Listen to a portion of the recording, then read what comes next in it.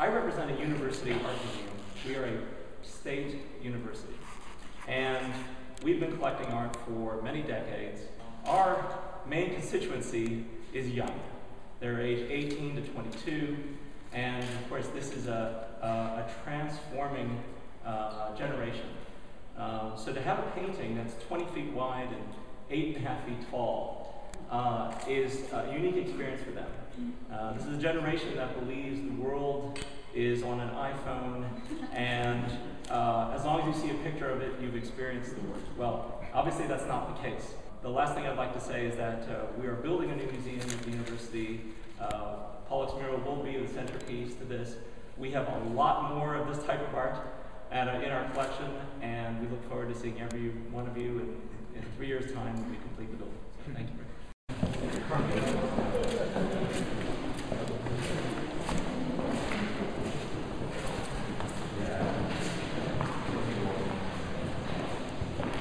Pollock was quite a young painter at this point. He wasn't well known, so it's really before he was famous.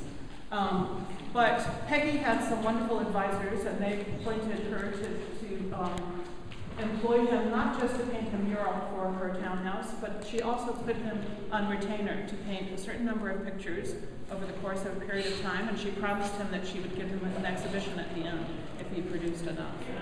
We know from postcards and letters that he wrote to his family and friends that he was very, very excited about this commission, as he should have been.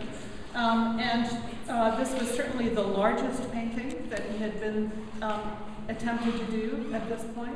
Once he had the canvas stretched, he didn't know what to paint, and had a bit of artist block, if you will. And then the story that's relayed by Peggy Guggenheim and by Lee Krasner, who later became Pollock's wife, is that he had a brilliant idea one night and painted it very quickly in a very short period of time. And depending on which story that you believe, it can be anywhere from, I think 16 hours might be the shortest, all the way to 36 hours. So we knew that when the painting came here that we were going to be looking at some of these myths, such as that one. And we certainly do. We'll talk about those when we go next door. This, I'm sure most of you know this, but the 43 date of Pollock, this is before he was the famous period where he was putting canvas on the floor, using house paints and industrial paints, very fluid, enamel-like paints, drizzling, pouring, splashing in that manner that we're all familiar with, probably.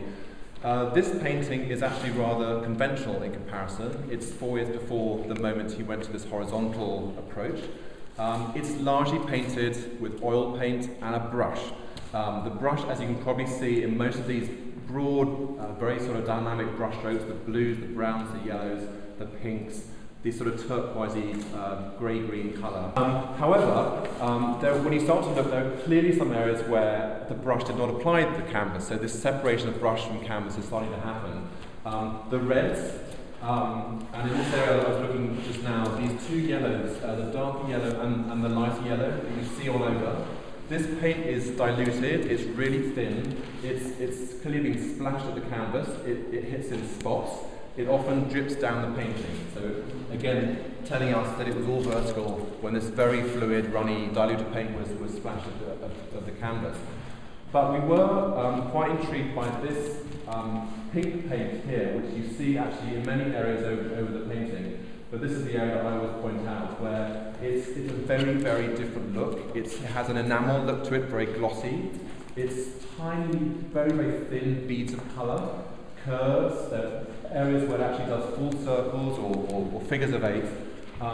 And this actually looks very much like that later period when he was very, very fluid paint and finally dripping and actually drawing on the canvas from the horizontal layer. So we actually felt this was quite likely, this was a very early instance, maybe the first, or very early at least, use of house paint with Pollock applying the paint horizontally. However, we couldn't quite figure out why he would have done this. The pink paint is above and below certain layers, as you can probably see, so it wouldn't have been at the beginning or the end. The location where he painted this was his New York townhouse, very cramped conditions. We know they had to take out an interior wall in the apartment to make space for the canvas to be upright. There would perhaps have been space to have put it down horizontally, but it would have really filled up that space. and given it's a stretched canvas on a stretcher, how he would have leant into the middle and done this very, very delicate paint work, we were confused about. Recent white swirl is one example we pulled out. Actually turned out to be a casein house paint itself, a waterborne house paint. Very, very cheap, full of very cheap extenders, and probably something that was lying around for his walls. We don't really know why he used this in this area, but we do know it's a very rapidly drying paint, will dry very, very quickly, and in most areas where he was using it, we think he's trying to gain back some of that priming that he was covering up with the actual paint itself.